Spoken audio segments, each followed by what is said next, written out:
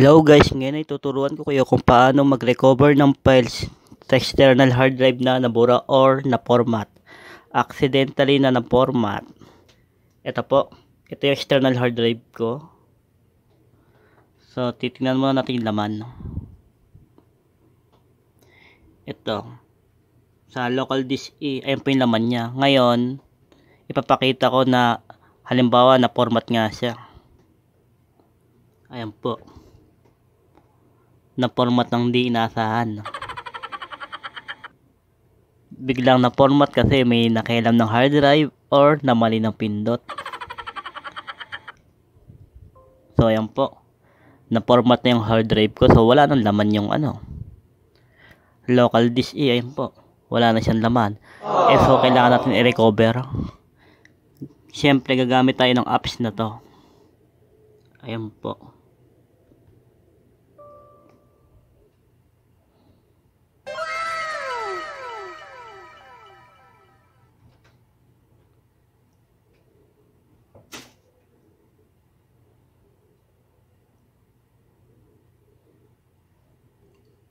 So ayan, sinesearch niya yung laman na pwedeng i-recover sa hard drive. So finish, complete na.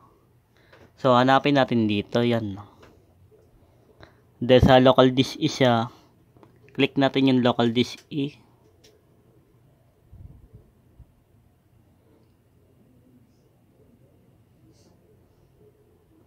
So i-assign po natin yan kung saan natin siya makikita.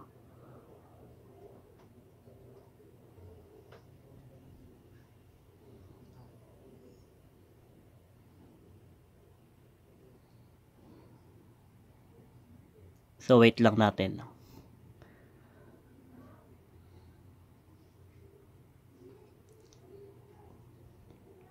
So unahin ko to, tingnan natin.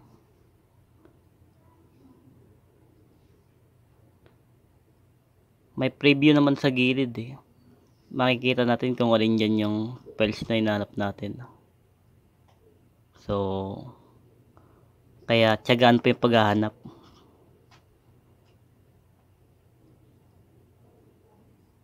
So ito, nakita ko tong isa. Tapos recovery po.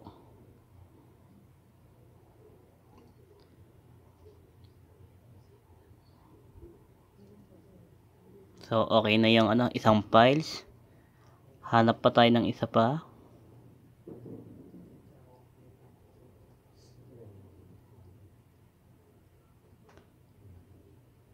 I think ito.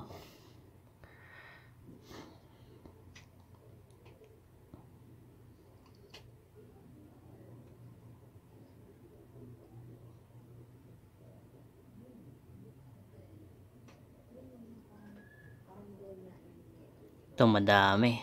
Ayan. Nakikita nyo naman sa gilid yung kung ayun ba yung hinanap yung files. Kasi pag nasa siya, nag-iba na yung pangalan ng mga files eh. Kung saan nakikita nyo.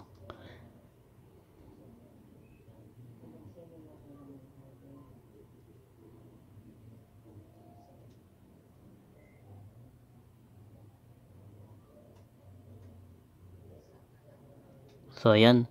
Tingnan na natin kung gumana yung na-recover. Kuklose ko muna. So dito siya hanapin. Sa C, ayan po. Yung restored files. I-click natin siya, open natin. So ito po yung tatlong files na nirecover ko kanina. Bali sample lang to para malaman natin kung gagana. Unahin ko tong sounds.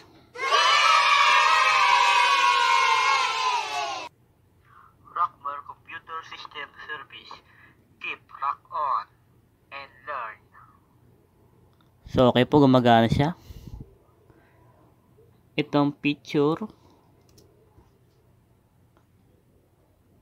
So ayan po. Gumagana po. Itong document file.